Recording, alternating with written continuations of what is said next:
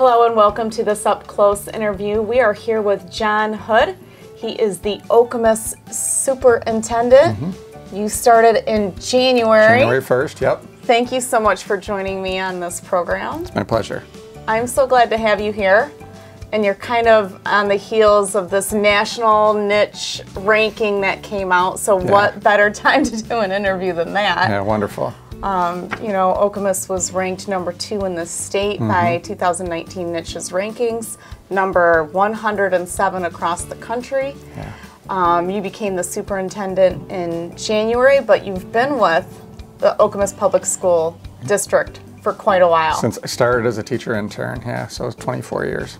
24 years. Yeah. So I've been with the township for 20. Yep. So you've been with the school district for longer. Yep.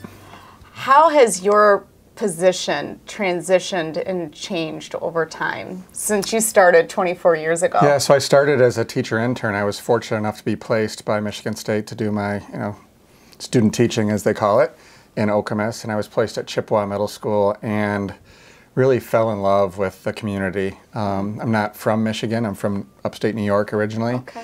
Came to MSU to get my degree. Decided to go in teaching. My mom's a retired teacher now. And when I got placed there, I knew this was a place I could spend my entire career. The community, the teaching staff, the kids, also welcoming and supportive of what we're doing in public ed, and it's a wonderful place to work. Now, do you have kids of your own? I do. Okay, and have they gone through the Okemos school system or elsewhere? Or? We live in Hazlet. Okay. Yeah, we live in Hazlet, so well, they're in the Hazlet system. that's interesting. Yeah. Okay, Yeah. all right. And so are they in Hazlet Public Schools right now? They are, yeah. All right, so we'll have an interview with Hazlet as well for their rankings. So we won't steal. It's Steve Cook, correct? Yes, it is. We won't steal his thunder. And they ranked very well as well. They ranked very well. They ranked 17th in the state. They did. And so we will talk. So they're going to an excellent education system as well. Yes, they are. So my experience with Okemos and teachers, since my boys went through the public school system, is a very positive one.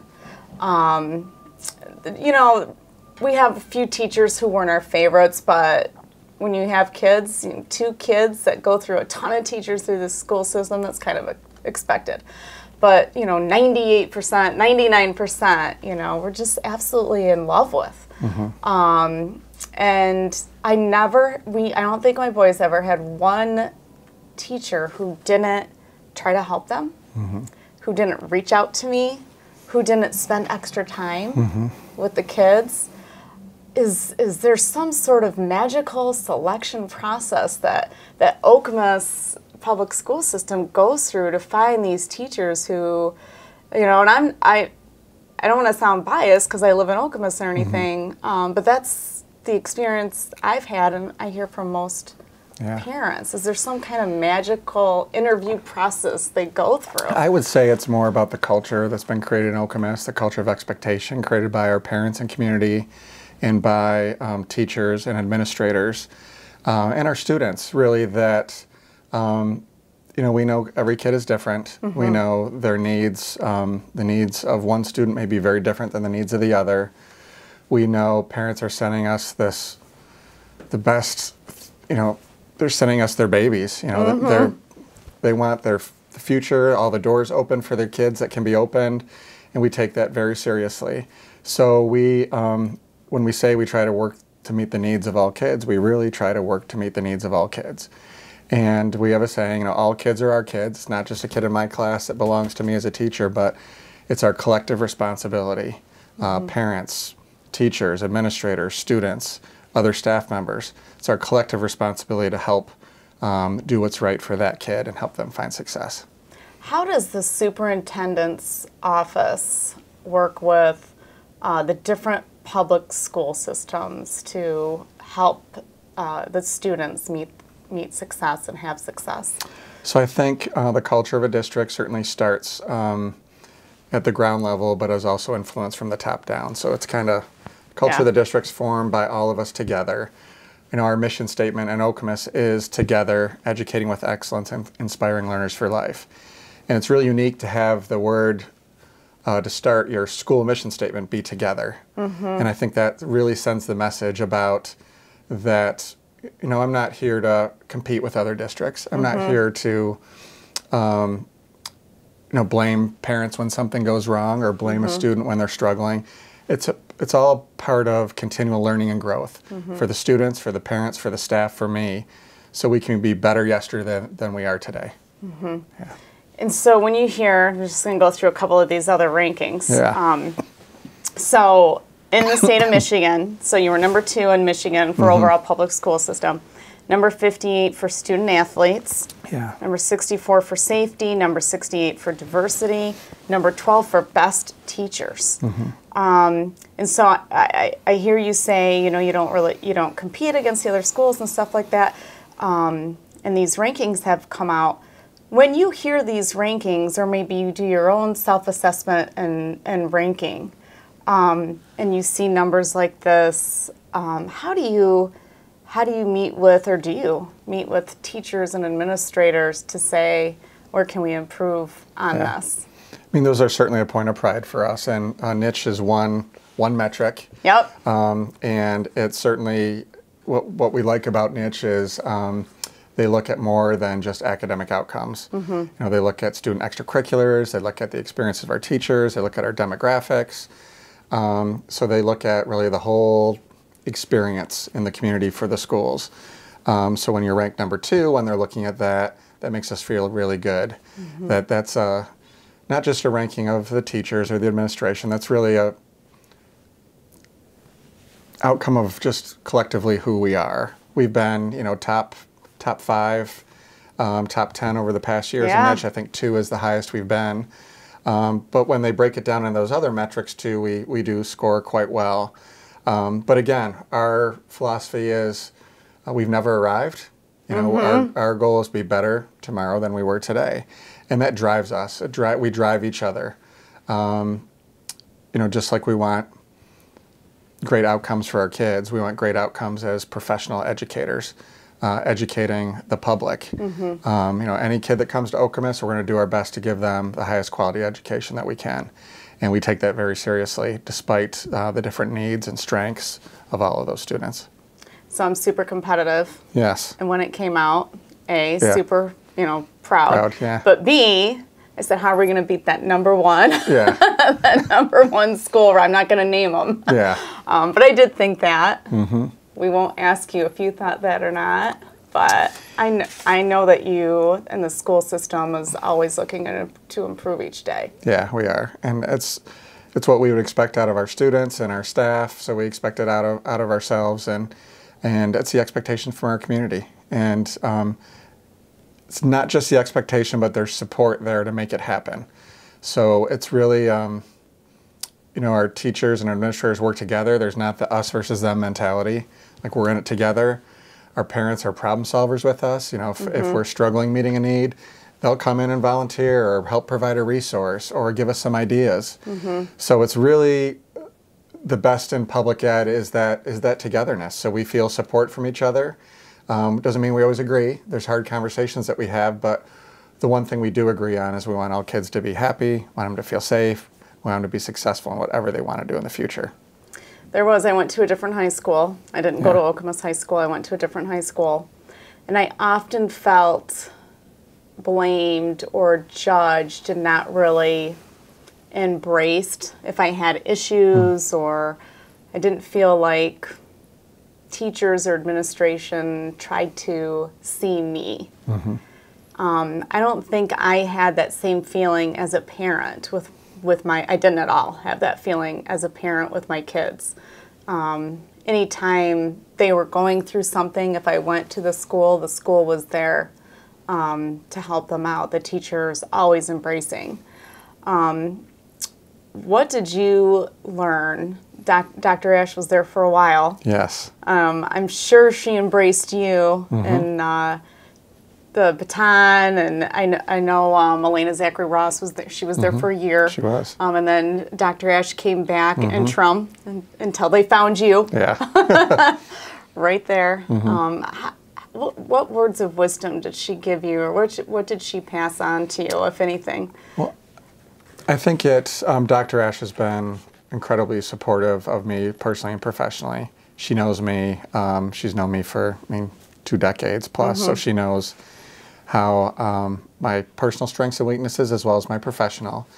And that relational trust that we have to help move me forward in my own learning so I can help move the district forward is a very special thing, especially with a boss. Someone you want to impress, but someone who is also evaluating you and your performance.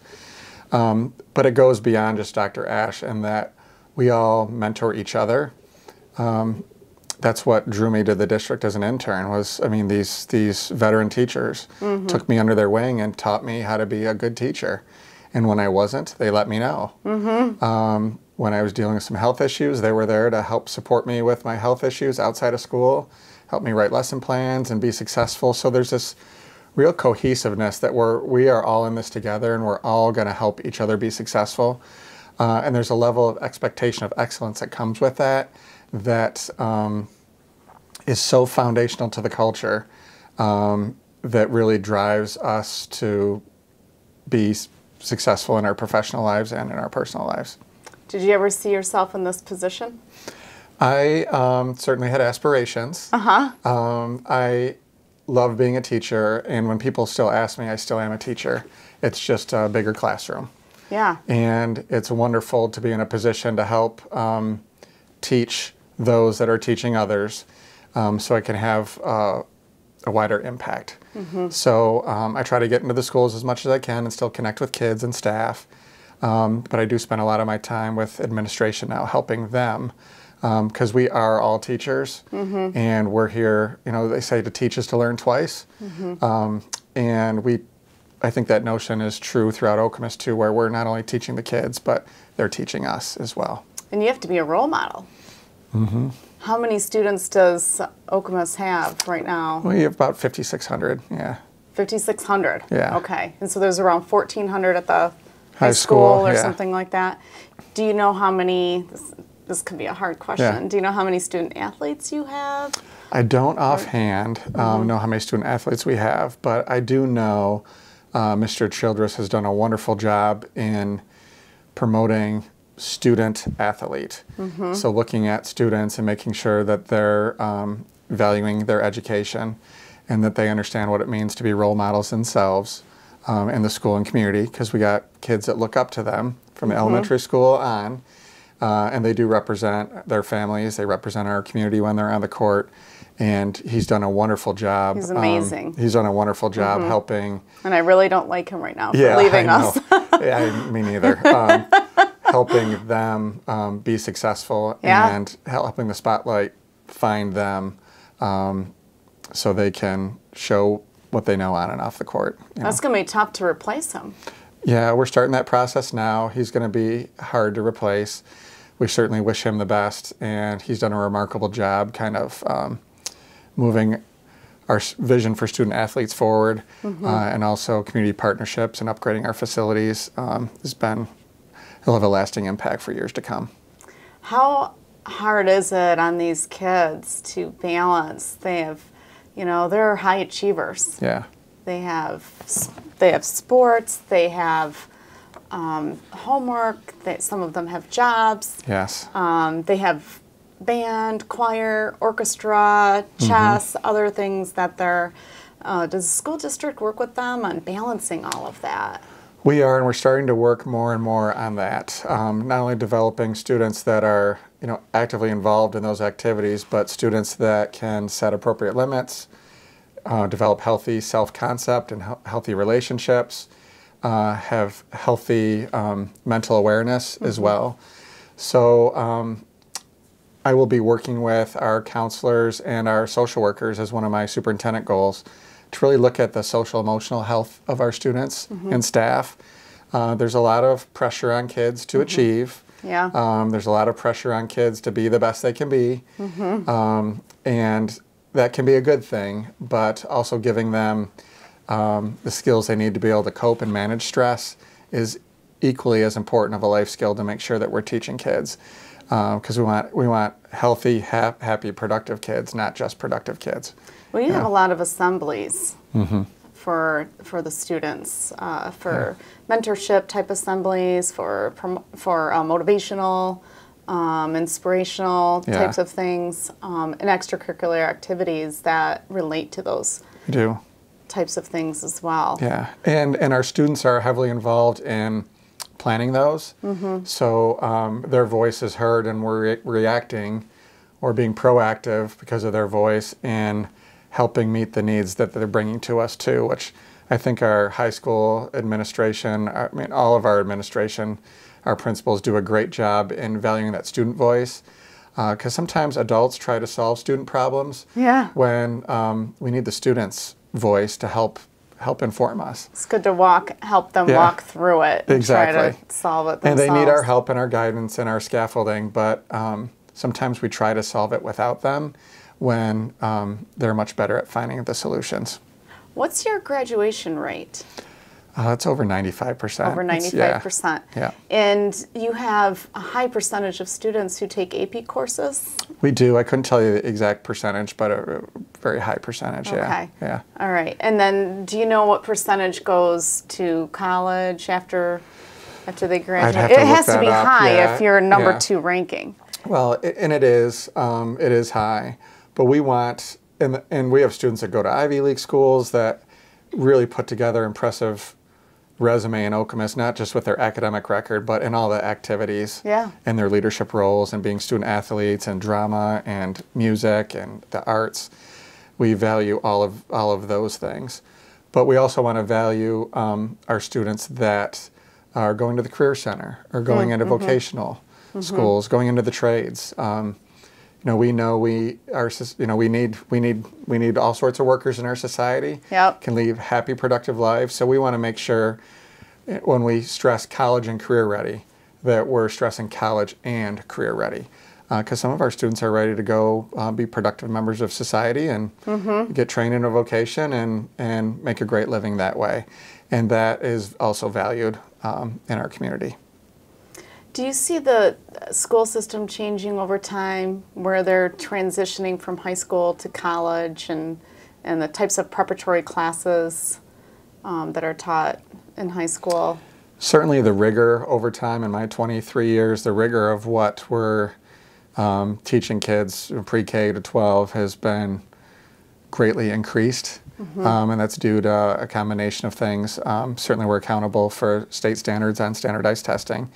But there's also the expectation that we're going to do our best to prepare kids for life in the real world. And as you know, things are very different out there than they were 20 years ago. So we got to make sure our game is... We may not need to teach them how to write a check anymore. Is evolving, so they have the skills they need to compete out in society as well. Yeah. All right. Anything else you want to add? It's an honor to be a part of a school system and represent the Okemos schools, a school system that has the students we have. I'm really proud of the diversity we have in Okemos.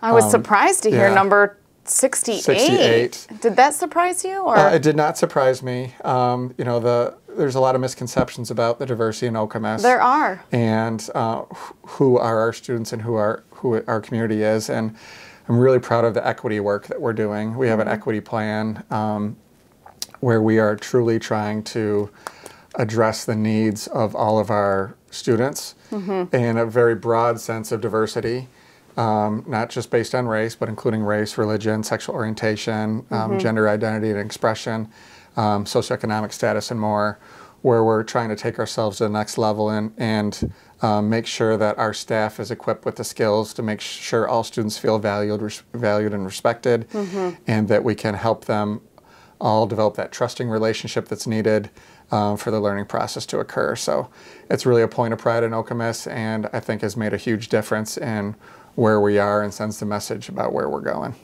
Any other challenges or things you're facing into the future? We do have a bond issue coming up in May. Oh, okay. That'll be on the ballot May 7th. There'll be an election.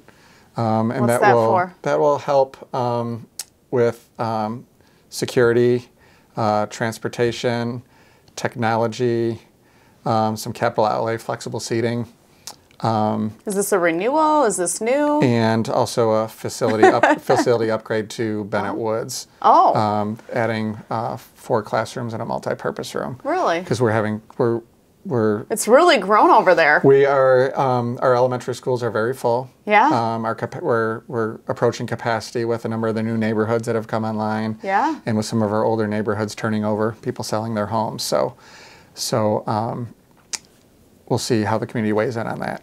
That's good. It means more students are coming into the area if they're full, and if you're looking to build out a little bit more. That means that because you don't want to drop in student population. And we did years ago. We're coming out of 10-15 years ago closing schools. I was the principal at Edgewood when Edgewood was the first school to close in Okemos, and Wardcliff closed as well. And then we reconfigured to be more efficient because we had to kind of tighten our belts. And we used to have Kinwa be a 6-7-8 and Chippewa be a 6-7-8, and now Kinwa's a 5-6 and Chippewa's a 7-8. So we really rode the wave of the downturn in the economy and birth rates being down, and it's coming back up now, which is wonderful, but also affords us some challenges we have to work through. Yeah, I've heard some people talk about, possibly, some parents or people who own some homes possibly opening up Wardcliff. What's it being used for now? For Wardcliff? Is it being rented out? Is it being leased out? So Wardcliff is leased out to part of, I believe it's Community Mental Health that has some directed programming for, I don't want to misspeak, but I think some like autism-related services there in part of the building. So you're bringing in some revenue from that, so that's a good thing for the budget. Okay. And Wardcliff's a wonderful community. I know East Lansing addresses, but Okemos Public Schools. I was a principal there for 5 years as well. You were? I was. So I've made a lot of stops. When? What year? Oh, 2002, I think. 2002-ish, 2. And my aunt lived across the street from Wardcliff Elementary. It's a great community. Yeah. And we certainly value our Wardcliff residents. The reason we're proposing building out of Bennett Woods right now is we just don't need a whole school. Yeah. Well, those neighborhoods, at one time, Hewlett Road had nothing. Yeah. And then you had Champion Woods, and then College Fields. Exactly. And then those other 4 neighborhoods, or whatever they are. There's like 7 new neighborhoods on Hewlett Road alone. Yeah. And I remember when the schools came to the township board and said, we need some new residential neighborhoods coming in here. And that's Law Farm then sold off and became a neighborhood. And it certainly helped the school district. It did. And the same thing's happening in Hazlet with new neighborhoods opening up, and I'm sure more will come. Yeah. Especially with their ranking too. And we're based on students or per pupil funded, so we get our allotment per pupil. So the more kids we have, the better. We just want to make sure we have the facilities to accommodate them so they have a good learning environment as well. What is your school? Do you know how many school of choice kids you have? I'd have to look that up, but Okemos has always done a pretty conservative approach to school of choice, because we don't want to be in the position where we have to add staffing because we've added school of choice kids. We try to fill in the gaps where we might have open seats, which has worked very well for us. Yeah, someone told me that there was a limit on the number of school of choice kids that schools could have, and I had never thought of that before, but it would make sense. I mean, I guess you couldn't just open it up carte blanche to, however, but I don't know how that We're required to advertise a number of openings. We will we'll take K-12, and then districts can take more than they've advertised, but not less. Okay. So you'll see advertisements come out in the spring. Okay. Yeah. All right. Anything else? I swear I won't ask you 20 questions after I ask you anything else. No, it's a pleasure to be in Okemos, and I'm honored to be the superintendent, and it's a fabulous place to work. Well, we're glad you're here, and we're glad that you came out to do this. Thank you so much. Thanks. And I want to thank you for watching.